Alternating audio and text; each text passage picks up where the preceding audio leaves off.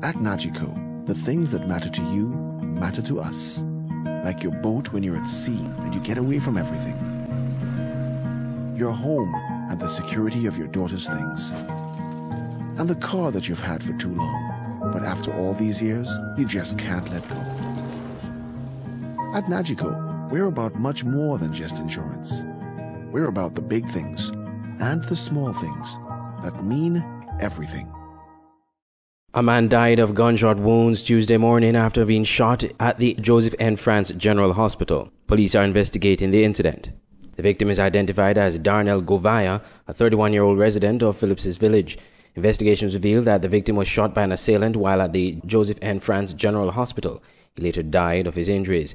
One person is in custody. The police encourages any person with information with regards to this incident to come forward and share that information by calling 467-1886, 467-1887, 467-1888, Crime Stoppers at 1-800-844-77, that's 1-800-TIPS, or by using the SKN Crime Reporter app on your smartphone. This is the second such incident at the hospital since 2014. On September 22, 2014, at around 8 p.m., two gunmen entered the JNF Hospital in the Accident and Emergency Department area and opened fire on a young man who was at the time seeking medical attention. It was reported that the young man ran through the treatment area in an effort to escape his attackers, but in his attempt to get away was struck multiple times about his body. Increased security measures were announced by the government at the time, but soon were not followed through. The lax security system persisted under the current administration. Meanwhile, two suspects have been taken into custody on suspicion of the murder of Leanna Napoleon. They have been formally charged and cautioned.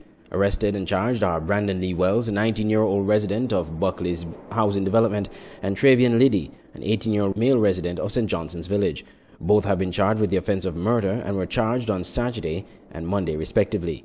A warrant in the first instance is in existence for Ivan Chinaman Phillip, the third suspect, who is not yet in custody.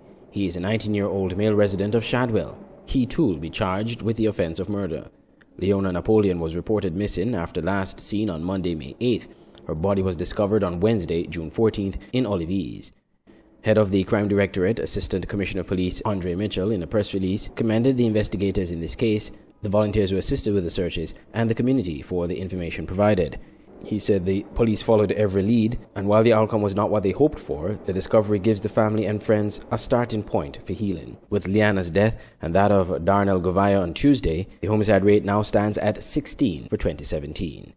Andre Huey, SKN Newsline.